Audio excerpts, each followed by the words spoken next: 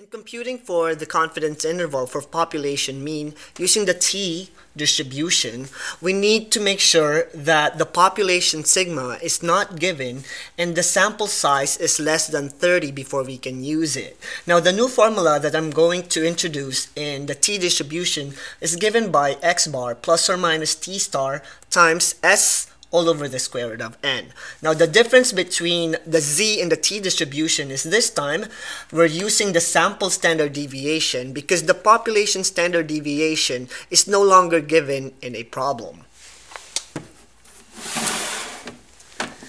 Now let's use this formula in finding the confidence interval for population mean in this word problem.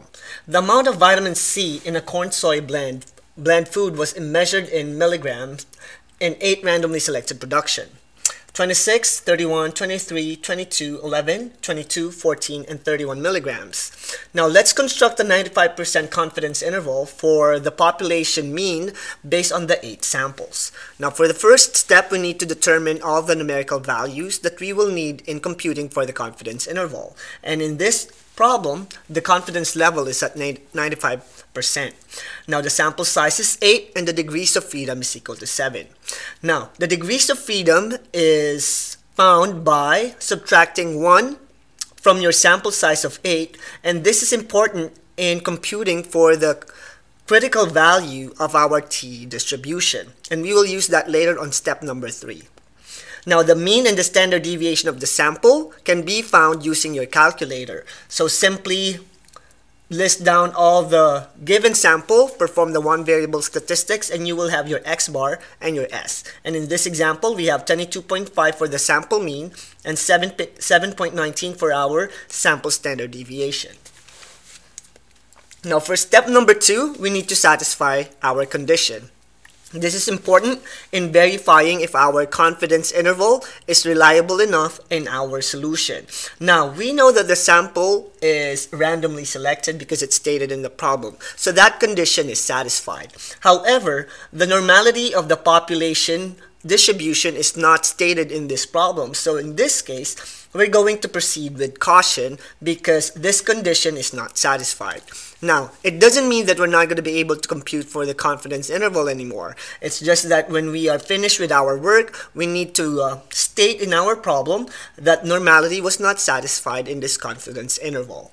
Now, for step number 3, that's when we find our critical value, and this time we're no longer finding for the z star, we're finding t star as our critical value because the sample size is less than 30 and the population standard deviation is not given.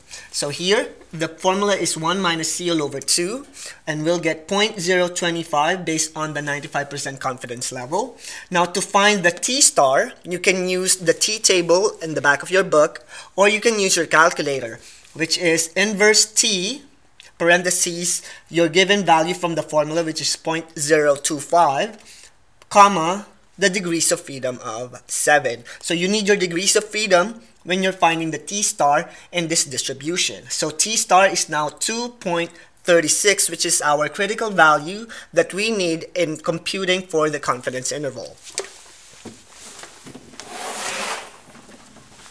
Now for the fourth step, we're going to compute for the confidence interval using t distribution with the formula. Now we have the sample mean, the sample standard deviation, the sample size, and the t star. Now we're ready to compute for the two intervals, or the intervals that we're going to find using the formula, which is estimating our population parameter. So 22.5 plus or minus 2.36 times your standard error, which is sample standard deviation all over the square root of your sample size, which is 2.542.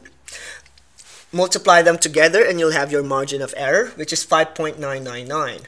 Now to get your intervals, simply add and subtract 5.99, or your margin of error, from 22.5, which is your sample mean, and it will give you 16.48 and 28.51.